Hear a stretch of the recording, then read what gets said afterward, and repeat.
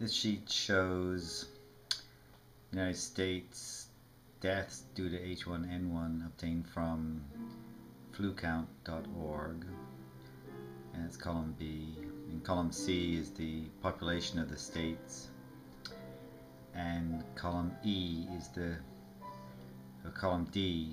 vaccination rate according to the Center for Disease Control in the United States.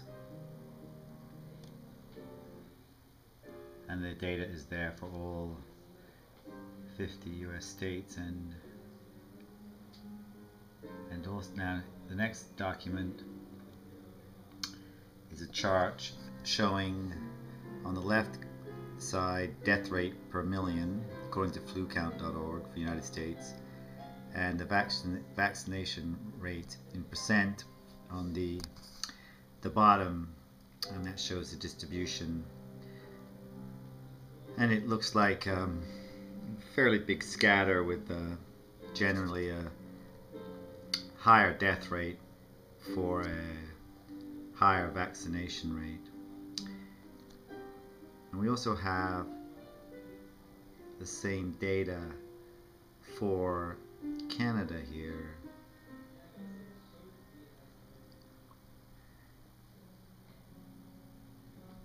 The 10 provinces, and again it's this one, if you took the two outliers away,